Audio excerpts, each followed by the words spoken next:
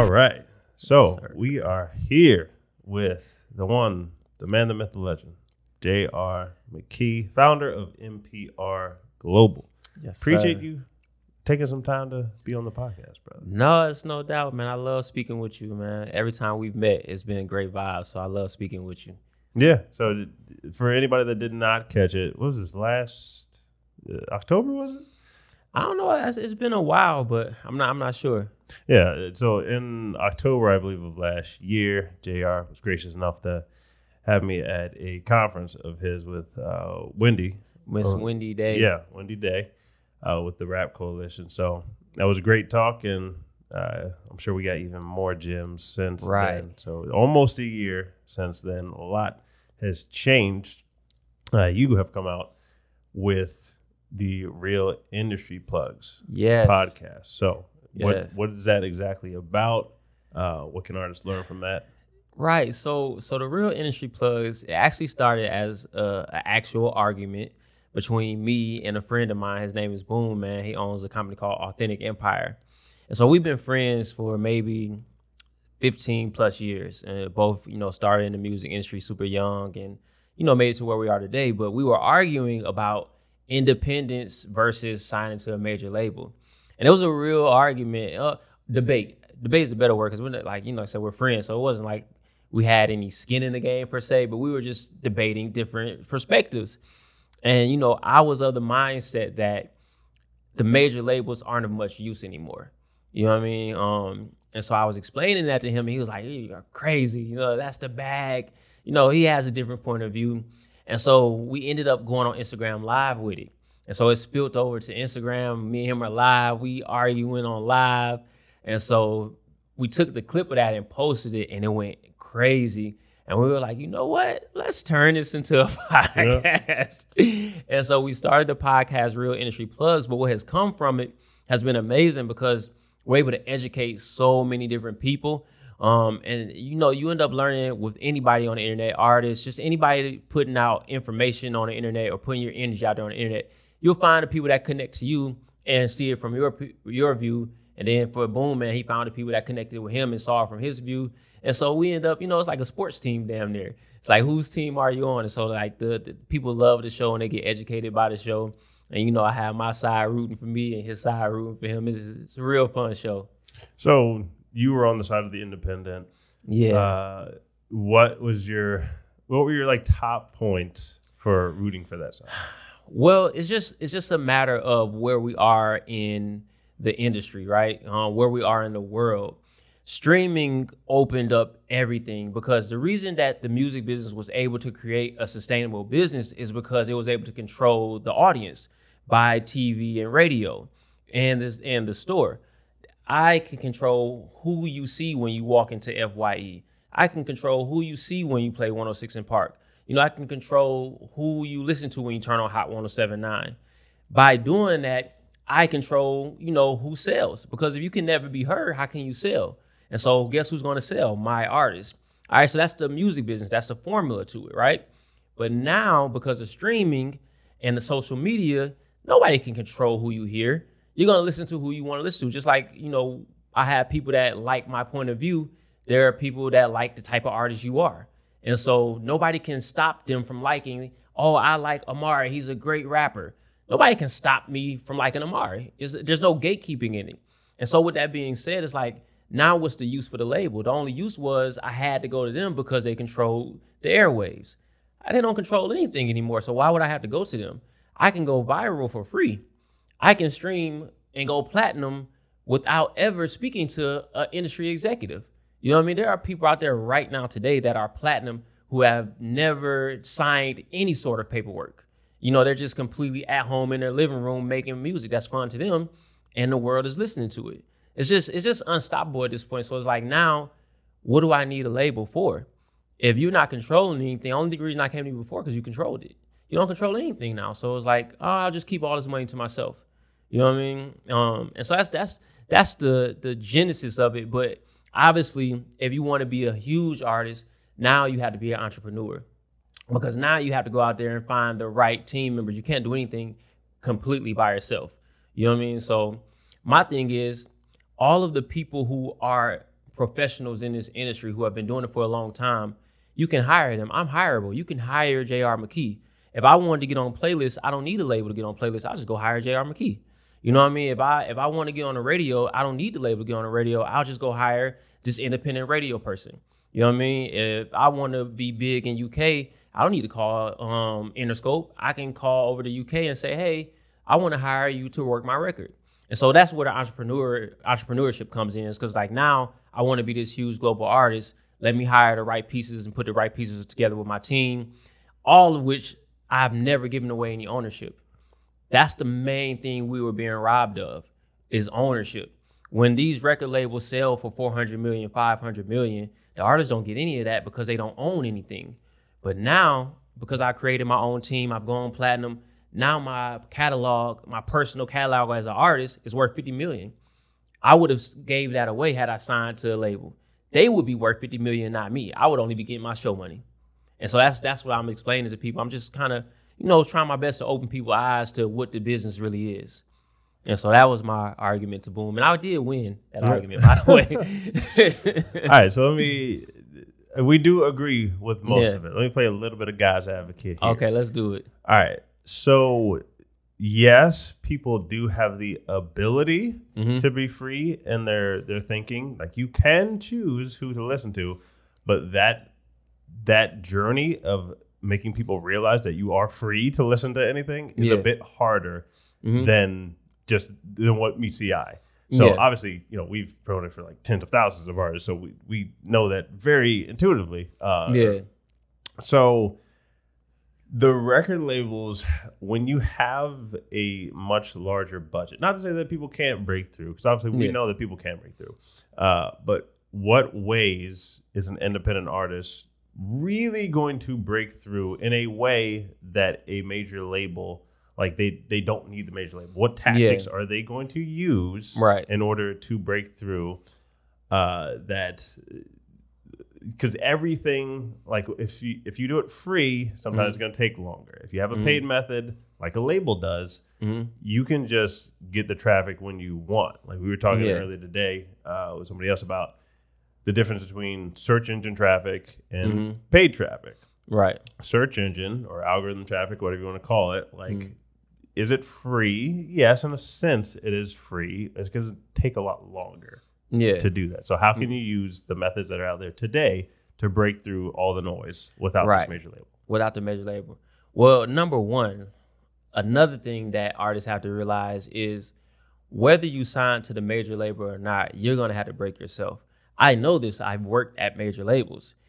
They're not breaking artists. That's not what they do. They are 50 to 100, not 0 to 50. So even if you sign today to a major label, if you're not already at 50, you're doing nothing until you get yourself to 50. You know what I mean? And so that's what I was trying to explain to a lot of artists is like, why would you sign just to have to carry your own ball to 50 yards? Why not carry the ball to 50 yards and then do the deal? Because I'm not against major labels at all. It's just come in with the leverage so that you get to keep some of that ownership so that when your catalog is worth 50 million, you control 25 of that million. You know what I'm saying? So, but nevertheless, how do I get discovered? How do I break through the noise without a label the same way you would if you were on a label, and that's content. You know what I mean? Content is king.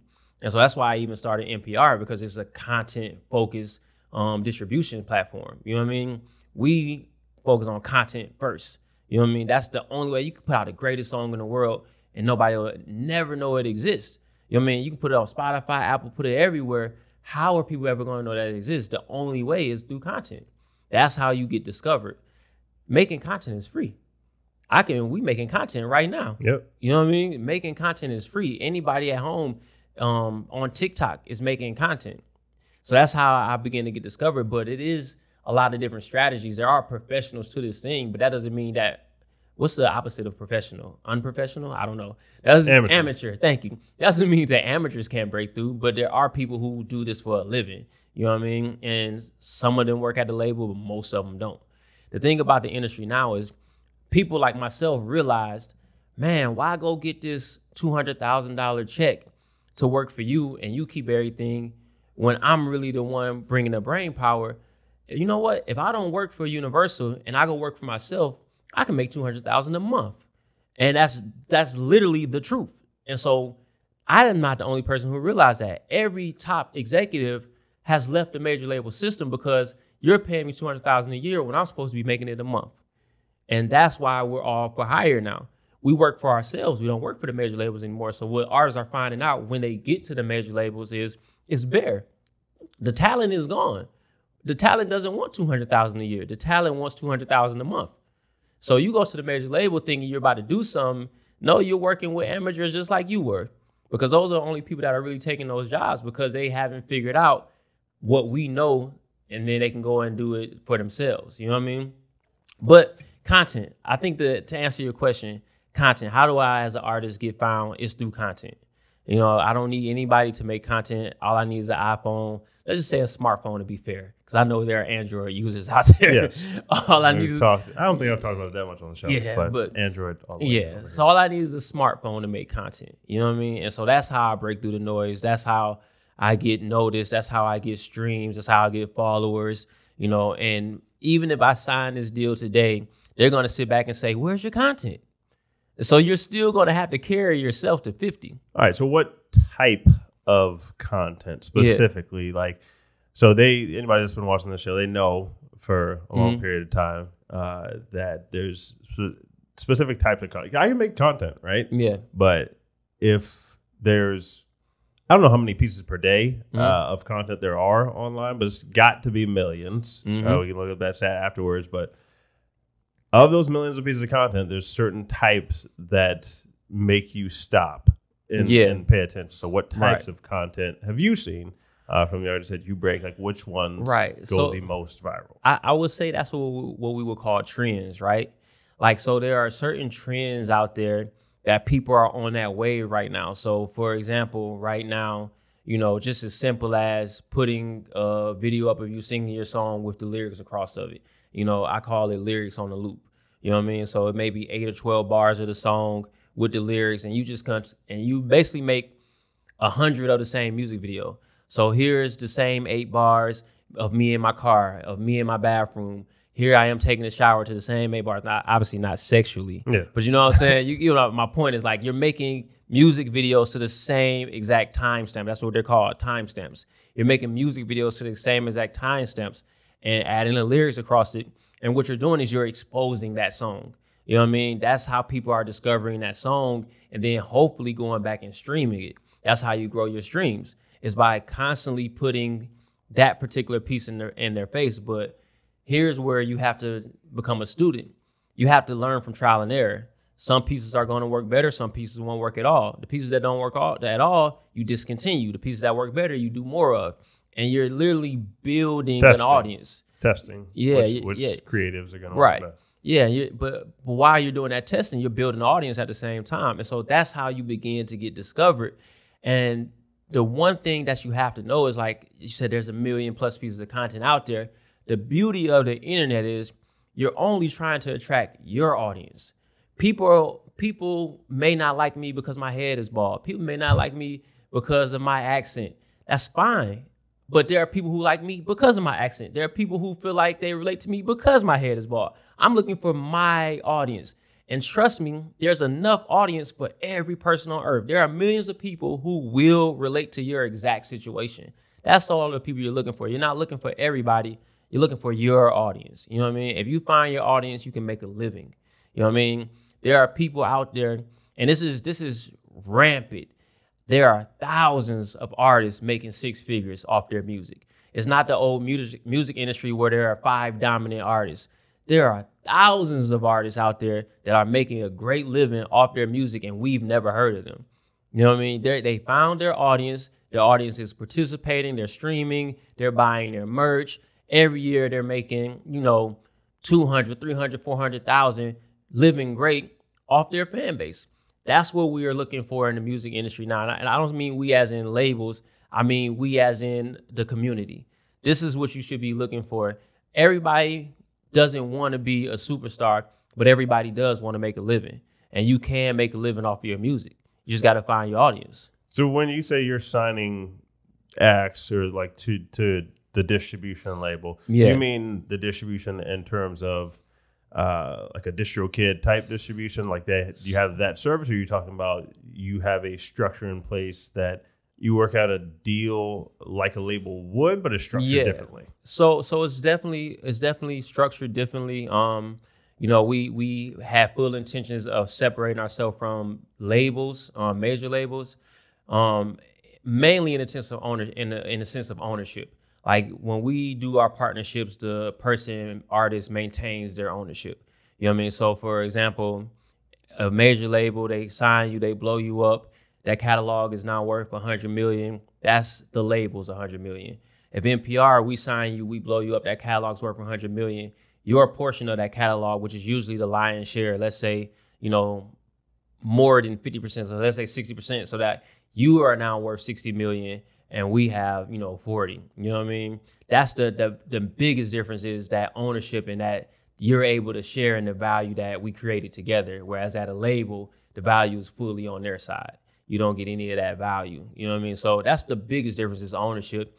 After that, I think a big difference is ours is we don't do long-term deals. Like most artists are signed to their labels, 5-10 years, if not for life. You know what I mean? We don't do those type of deals. Our deals are pretty, what I would call medium term, so like 2 years, 3 years max. You know what I mean? So the idea was to make you sustainable, to make you a Russ, where, okay, you're here with us for 2 or 3 years. Now you're at a Russ level status. You don't need anybody. You can distribute through DistroKid if you choose, and, sell 100,000 copies, because we've made you a sustainable artist. You know what I mean? So that's the idea, is like, be that sort of launching pad to put you into, sustainable space for you to then go on and do whatever you choose to do.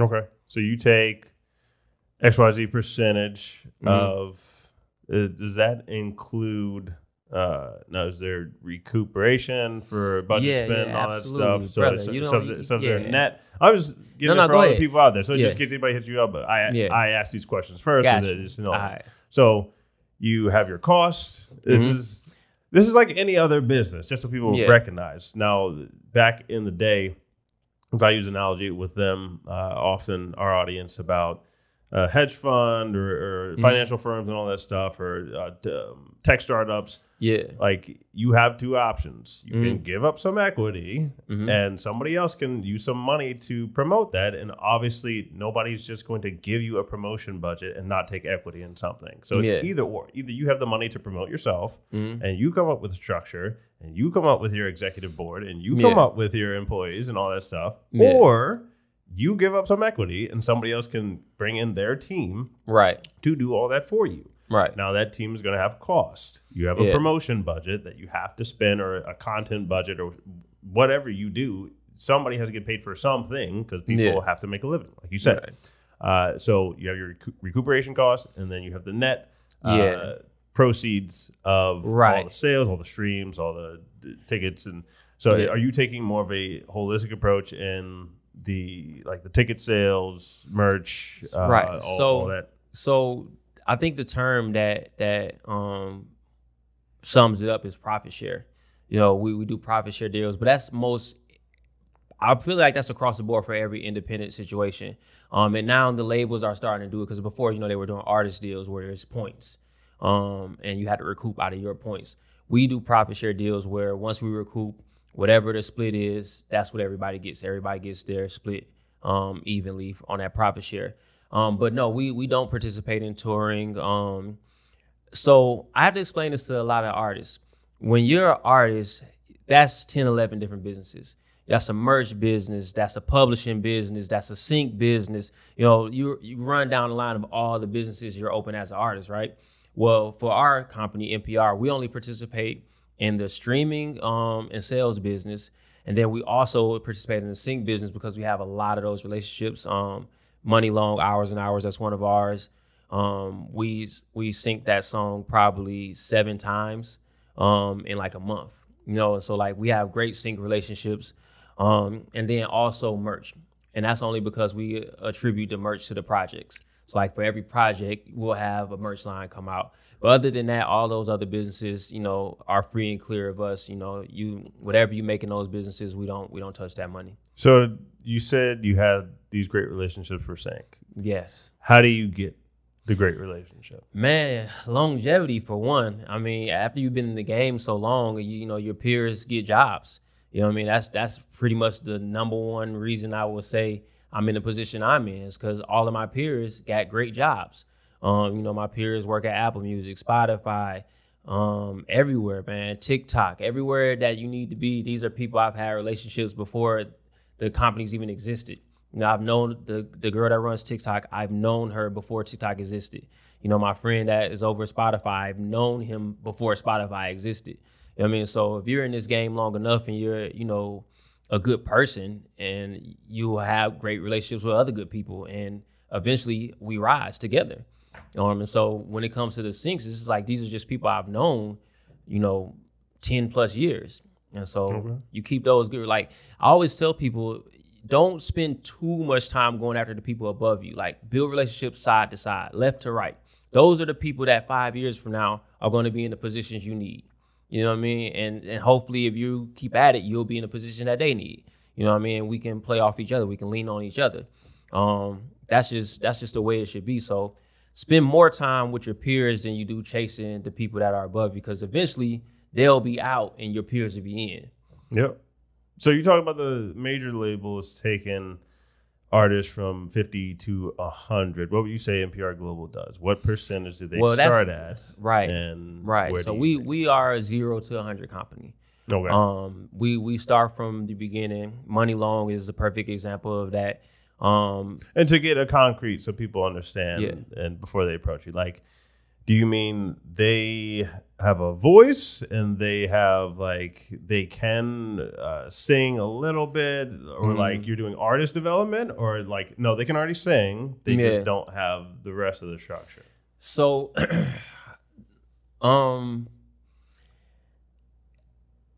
obviously I want them to have feet in the game, not a foot but feet, meaning they make music, they understand how to make music.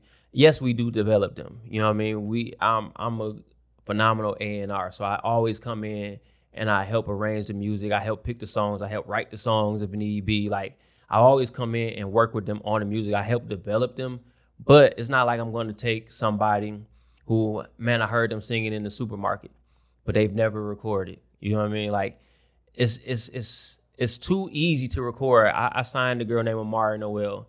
Her entire first project was recorded on her iPhone. It's too easy to record for you to have the excuse of, oh, I didn't have the money for the studio. You got a phone? Because if you got a phone, you can record.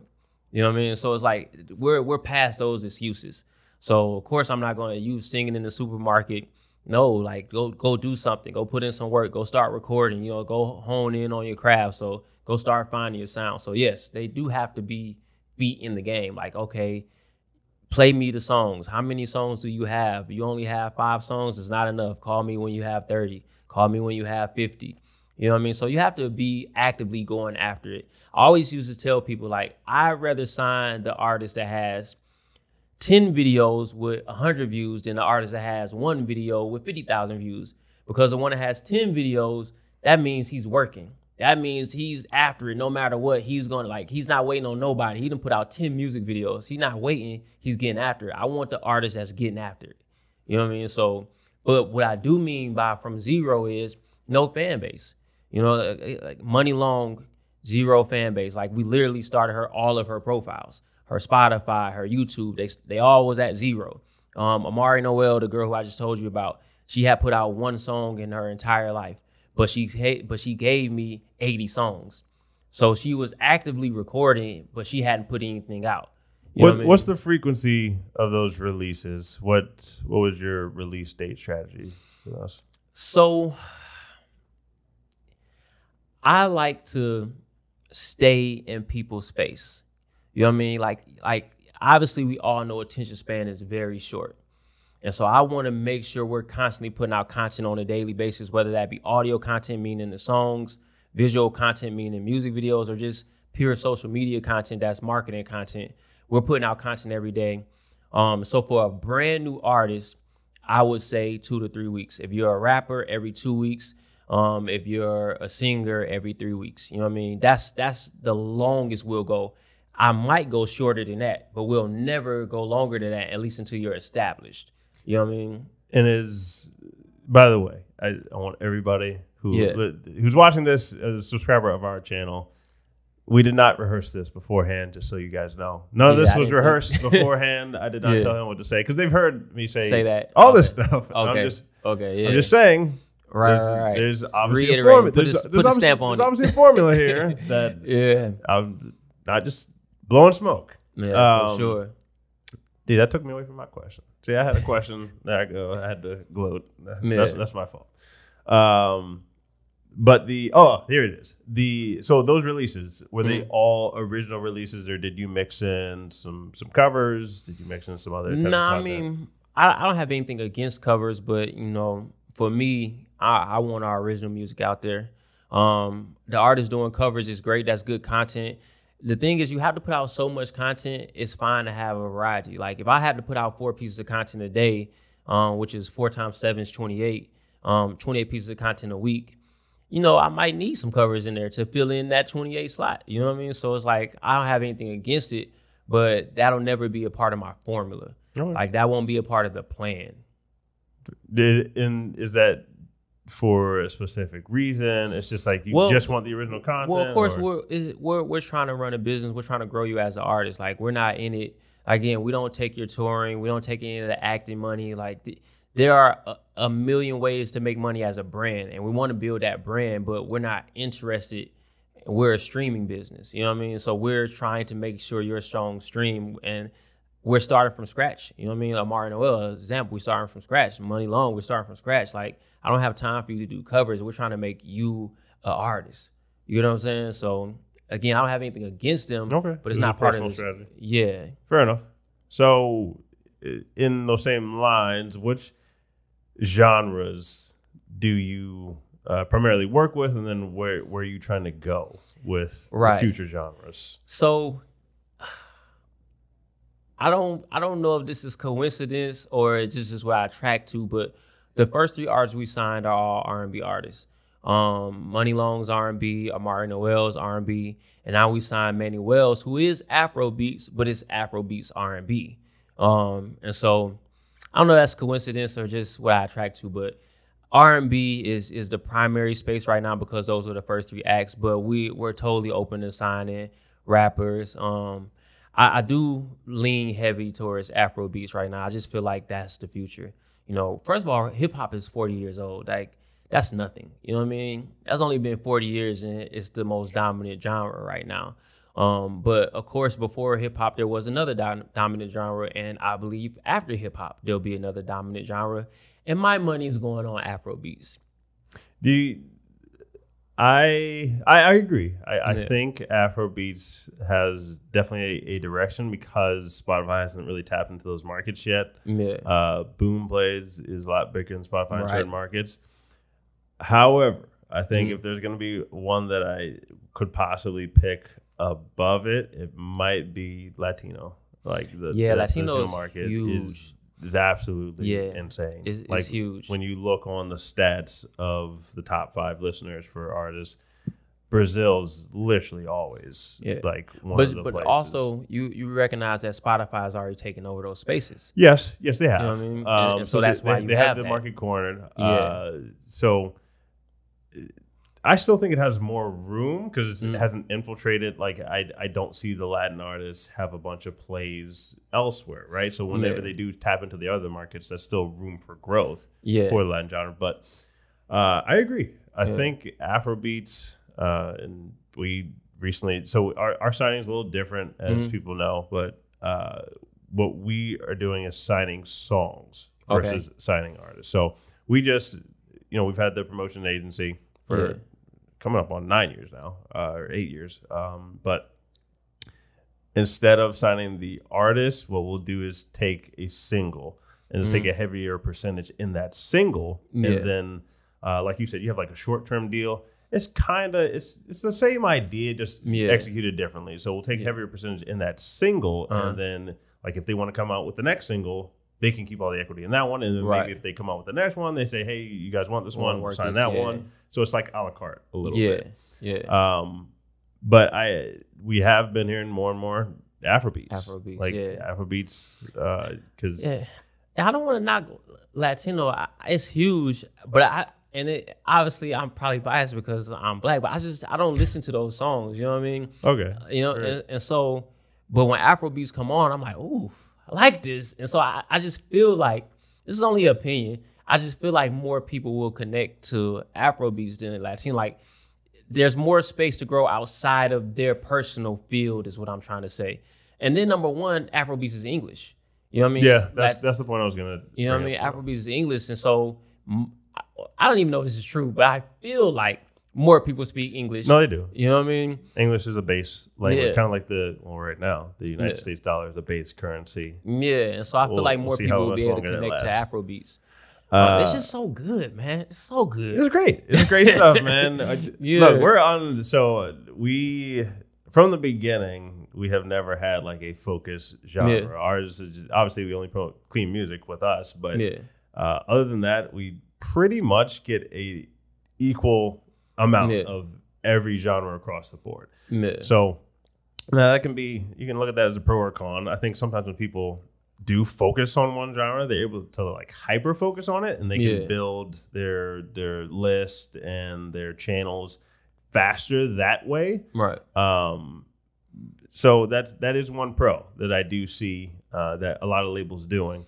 Yeah. And another note, while I'm on this subject, I do see more indie labels, to your point earlier, signing a lot of these acts. They might just sign them for the songs, versus signing for your entire catalog, like you were saying. But they are beating the major labels at the playlist game. Yeah. To as much as you can beat them. Yeah. There are some dirty tactics that I don't think I've gotten into too much on the show, but definitely the only thing that I don't necessarily like about like the model of the streaming business that you're building, in a way you're kind of building your platform on their platform, right? Because we have, like, if they're the ones paying the streaming amount, you have to build your list on Spotify. So I have to pay for this ad spend to go towards building a following on Spotify or Instagram or wherever. Right. And throughout the past couple of years, they have shown themselves to be corrupt in at least a fair percentage of instances where they shouldn't be corrupt. So that's the only thing I would, protect against is sending that traffic to your own website. So that at least if they pull something, then you can have an email list of guys, this happened. At least your core fans will stand behind you. Yeah. Because not everybody's going to be as big as Taylor Swift, right? Or like one of these huge artists that if she says something, those people are doing it. Like, they are. In fact, the deal, we talked about artists not getting their share whenever a record label sells to another record label. She was actually able to negotiate a deal, her second deal, that, okay, when you guys sell, you're giving a percentage to the rest of these artists because this is crazy. Right. So once you get that standing, like once all of us band together, all of us indies band together, and we say, no, like we're not doing this stuff anymore, that's when real change can happen. I always just caution against giving too much control to Spotify or Apple Music and so on and so forth. It's like a necessary evil. I feel like once the economy recovers, or if their economy recovers, we're headed towards, direct to consumer anyway.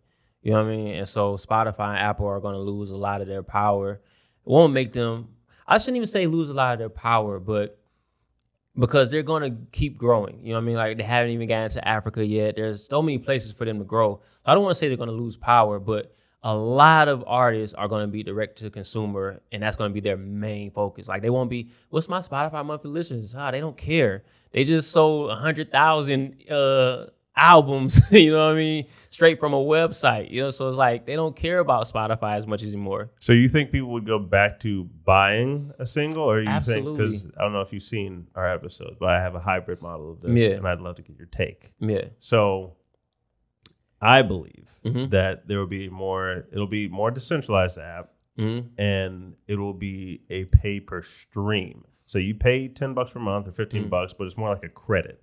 So you have $15 worth of credit to spend on music this month. I get it. Yes. I get it. So it would be like if I have I set the price per my stream. So if I want to have like the movie industry does of a windowing concept, meaning I come out in theaters first. Yeah. And if you want to go see this, you need to go to the theater. If you want to listen to my album on the first week, that's like Kanye should have done, which we talked about on our podcast, then this is going to be 5 cents per stream because this is my art and I'm valuing my art at my price. I like that. And then the next, let's say they do that for 2 weeks or whatever, like the movie industry does. Next 2 weeks, okay, like all the hyper fans, they got to hear this. Go down to 2 cents a stream, and then after that, all right, this is 1 cent a stream. You know, you guys just play it. So, and if you're an indie artist, obviously you can't charge 5 cents per stream. You could, but not as many people are going to hit the button. So there'd be like a disclaimer that the app would say, you know, play all songs 1 cent and below or 2 cents and below, and then if it is a song that's like 5 cents.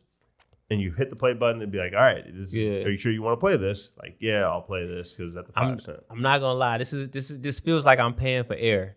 It feels like I'm paying for water, which I do a lot. I spend a lot of money on water every week.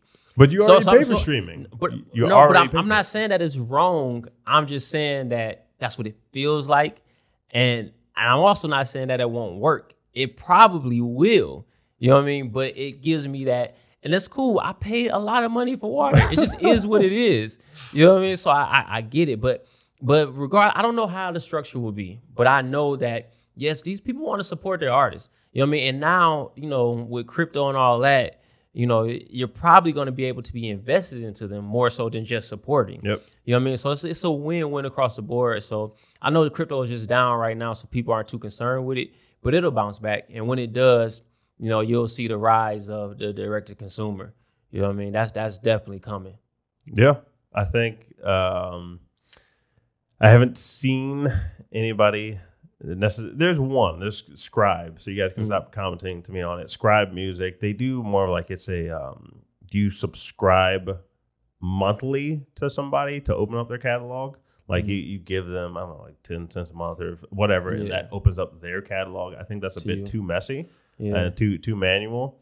I think if it were more like, you know, you do pay your $15 a month. You are out of money for the month. I can see that. It's exactly. It's like the phones. Now it's upsell because people who do listen to, if you consume more, it's not just a buffet. Like artists and Taylor Swift, to her credit, has been one of the larger voices on this, saying that music is not like this buffet. Like why are movies this buffet? Why do artists get treated like a buffet? And you go somewhere else for all your supplies and materials, and the changes are coming, man. I know it. Music should not be this buffet thing. Like if you want to pay more to listen to a bunch more music, if you want to pay $30 a month to listen to a bunch more music, fine. If somebody just wants to pay 10, that's fine for them. Like they can do that, but that would be like us all having. Like Netflix is the only place that you can go and no matter how many movies you watch, then it's all on this one thing. Like, no, Netflix can have their content. If I want to pay for that, then I'll pay for that. And then if I want to watch Hulu stuff or, you know, HBO Max or whatever, or Apple TV, I can pay for their stuff, but it's not just going to be this one huge buffet. I think the huge buffet model, it will eventually break. Yeah. So, everything has its time, man. You know, everything comes and goes, and so you would be fooling yourself to think that, you know, this is gonna last forever. Like this is gonna change.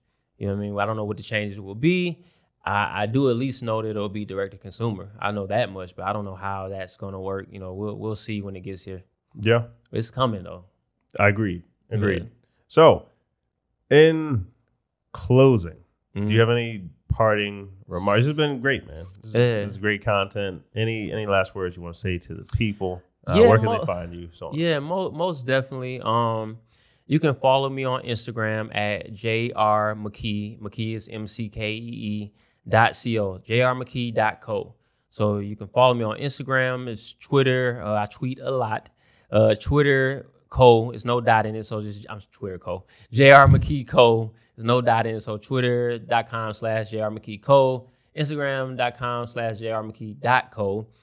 Follow me on those platforms. If you're interested in working with me, I have a website. It's thestreamteam.club. And so this is where I work with all the people. I have a streaming course that teaches people, the basics and the fundamentals of streaming. I always tell people, it's like, you'll never make it in the NBA if you don't understand the fundamentals of basketball. It's just not going to happen. And so it's like, why would you try to be an artist without understanding the fundamentals of streaming? And so I put together a course for that, as well as I put together a community called the Stream Team, because everything is community now. And so if you want to join that community, you can speak with me every day. I have a great Discord group. I also have a mentorship program, but everything you want me, you can just go to thestreamteam.club, and that's how you can get in touch with me. That's how you can join the community. And that's how we can get you started, in the streaming business officially. So yeah, so Stream Team, thestreamteam.club, and then follow me at jrmckee.co. All right, that's the stream. We'll have all these links in the description section. But JR, man, it's been great. Yeah, no, this is fun, man. I appreciate it.